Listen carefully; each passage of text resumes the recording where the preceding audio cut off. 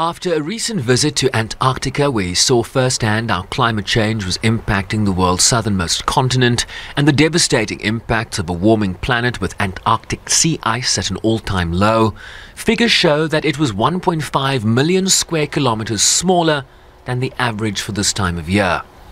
That matters for us all. What happens in Antarctica doesn't stay in Antarctica.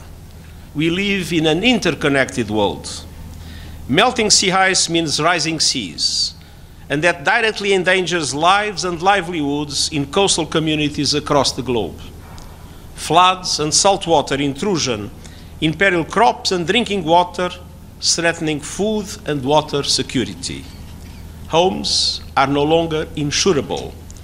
Coastal cities and the entire small island risk being lost to the seas. And vital natural systems are at risk of being disrupted. The Emissions Gap report finds that global greenhouse gas emissions increased by 1.2% from 2021 to 2022, with a clarion call to countries that collectively they have to cut their emissions by 42% by the end of the decade to keep the 1.5-degree limit in reach. The cause of all this destruction is clear: the fossil fuel pollution coating the earth and heating the planet. Without changing course, we are heading towards a calamitous 3 degrees Celsius temperature rise by the end of the century. And sea surface temperature are already at record highs. If we continue as we are, and I strongly hope we will not, the Greenland and West Antarctica ice sheets will cross a deadly tipping point. This alone could ultimately push up sea levels by around 10 meters. We are trapped in a deadly cycle.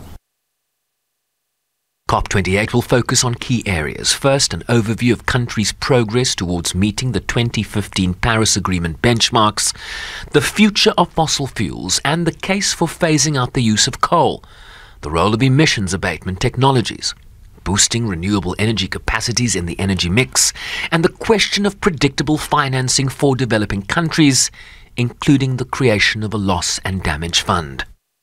At COP28, which starts later this week, leaders must break this cycle. The solutions are well known. Leaders must act to limit global temperature rise to 1.5 degrees, protect people from climate chaos, and end the fossil fuel age. We need a global commitment to triple renewables, double energy efficiency, and bring clean power to all by 2030. We need a clear and credible commitment to phase out fossil fuels on a time frame that aligns with the 1.5-degree limit.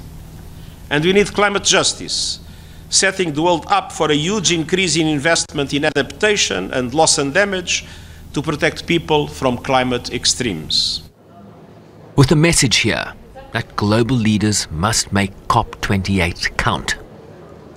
The Emissions Gap report warns that the world is witnessing a disturbing acceleration in the number, speed and scale of broken climate change records, with this past September the hottest month ever, exceeding the previous record by a whopping 0.5 degrees Celsius.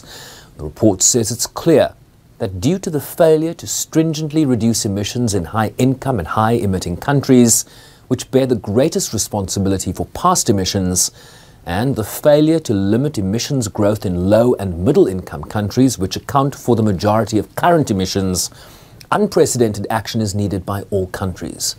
Those tensions likely to be front and center when delegates gather in the Arabian desert later this week. Sherwin Bryceby's SABC News, New York.